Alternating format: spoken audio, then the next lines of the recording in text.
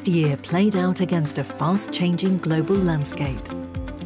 With the international energy crisis looming large in the headlines, OPITO continued to develop a safe and skilled energy workforce, with over 450,000 people trained to OPITO standards, 8 new training centres opened, 16 new global qualifications launched, 7 new standards introduced, over 70 new approvals granted to our network of existing centres. We supported our approved training centres in an increasingly digital world, putting the hub at the centre of a risk-based approach, designed to improve user experience and introducing revised processes to support collaborative relationships with our partners and learners. And we continue to support industry with the training it needs, introducing 7 new standards and responding to demand in key areas where the need was greatest, while also offering our certificate extension scheme when necessary.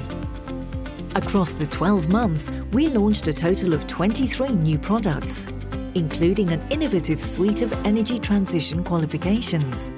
And to meet the commitments in the North Sea Transition Deal, we launched the Integrated People and Skills Strategy, a blueprint for developing the all-energy workforce, which is now driving development of a cross-industry energy skills passport.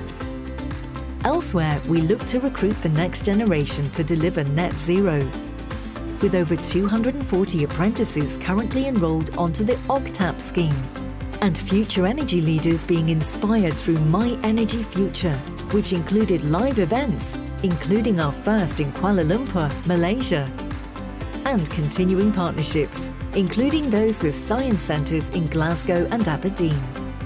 And we worked hard to bring all our global stakeholders together, not least with the return of our annual OPITO Global event after a 2-year hiatus, which saw over 360 delegates join us over 2 days in Kuala Lumpur.